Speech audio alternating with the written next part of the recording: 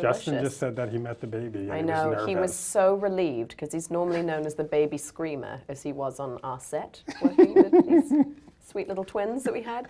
But he actually was the baby whisperer, and Violet threw him a bone. Decided to Well, he be said sweet. He was nervous since he had to be so mean to you while she was in there. I know that she was going to go, I know that voice. Yeah, no, she liked him. Okay, playing drunk. You do it really well. Oh, good, thank you. Is it from experience? Personal experience, and I was just wasted all the time. No.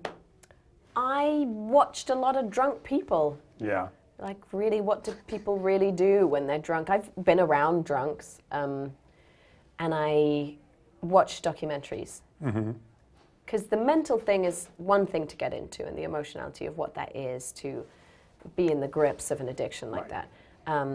But this is not just like a frat boy getting drunk. This is a severe disease. And she, but then physically, how do you portray that without it being comical, without it, there's pitfalls with drunk acting, Did it tricky. well. Thank you so much. I'm relieved. So what do you think though when you hear someone like Paula say she's too beautiful for this? That was taken. I feel bad for Paula because I think that was taken a little bit out of context, and I think she said it in a sort of jokey way when she first heard I'd been cast. But as she said it, and as I will say it now, if you see the movie, you will understand that is no longer a concern. I think she said pretty in the movie. They really had to make you look like, and I'm gonna say it right now. I looked like.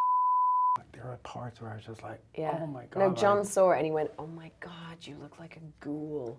I was like, thank you. What's up, guys? I'm Giuliana Rancic, and you're watching the Live from the Red Carpet YouTube channel. Subscribe today, then be sure to check out our other Live from the Red Carpet videos right here.